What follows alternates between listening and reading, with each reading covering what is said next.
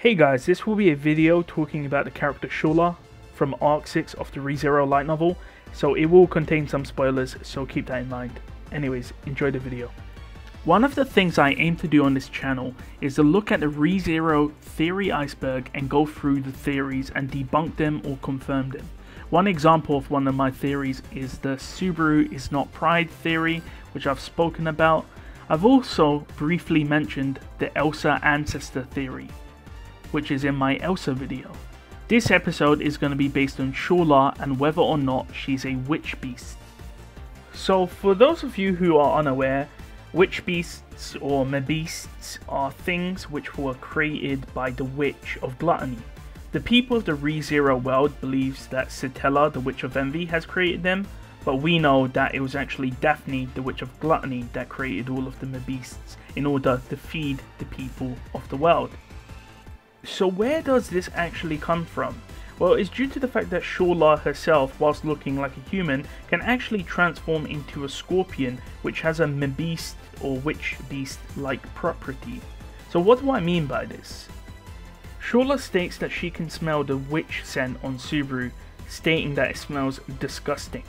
We also know that beasts will attack someone who has the witch's scent, such as in Arc 3 when Subaru allows the beasts to attack Beetlejuice's finger. In Arc 6, Chapter 72, during Count 7, it states that the witch beast's aim was Subaru and that the Titanic Scorpion, which is Shaula, is perhaps the same, showing that they're most likely both aiming for Subaru due to his scent. Now keep in mind, whilst Gluttony might have a witch scent around him because he does have the witch factor and authority of Gluttony, the beasts won't actually attack him. We also know from Shaula that she was created by Mother and Master. Now keep in mind, Master is referring to Flugel and Mother is referring to Daphne in this case, assuming that Shaula is a beast, then Daphne would have created her. Shaula also seemingly confirms that she isn't really human, considering that she states that she hasn't changed since the day she was born. Now do keep in mind this line has been removed from the light novel translation, but I'm just including this here for further evidence. We also know that Shaula is not a spirit because when she dies she leaves a body behind, so she can't be a spirit, so Mother in this case doesn't refer to Echidna, for example.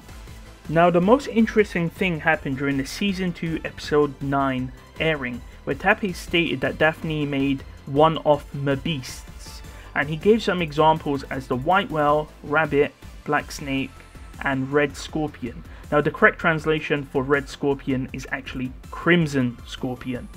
Now that's really interesting, because is there any other scorpions you know in ReZero? Because I can only think of one scorpion. Now of course there is a bit of confusion here because Shaula is black and she's always described as having a jet black shell. However, her eyes and her stinger blast do have a red crimson hue to them. What adds even more credibility to this theory is in the question and answers 21 about Daphne and the beasts, where someone did actually ask, are there any beasts that can be turned human or become human? And Tappy literally says there are, but, and he stops there. If Shaula was a beast, this would also explain why she can also eat other beast meat, which is said to be extremely inedible, and if you were to eat it you would throw up.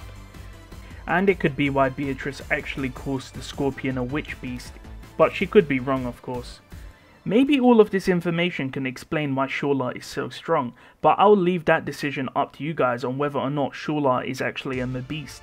So it's up to you guys to take all the evidence I've assembled here and come to your own conclusion, and let me know what you think Anyways, that's going to be it for this video, so I'm going to show you my ending screen right now, and I'll see you guys next time.